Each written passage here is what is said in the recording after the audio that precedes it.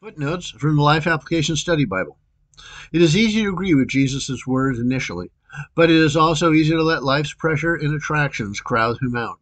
Distractions and conflicts rob new believers of time to dive deeper into God's Word and grow from it.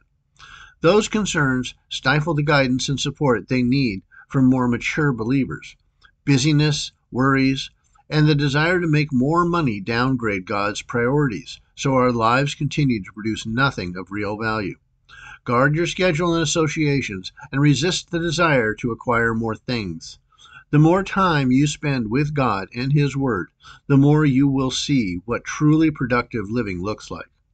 The four types of soil represent different responses to God's message. People respond differently because they are in different states of readiness. Some are hardened, others are shallow, others don't produce due to distracting worries, and some are receptive. How has God's Word taken root in your life? What kind of soil are you? Jesus gives the meaning of the parable in chapter 13, verses 36 through 43.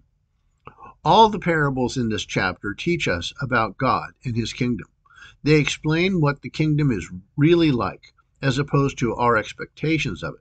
The kingdom of heaven is not a specific location, but a spiritual realm where God rules and we share in His eternal life.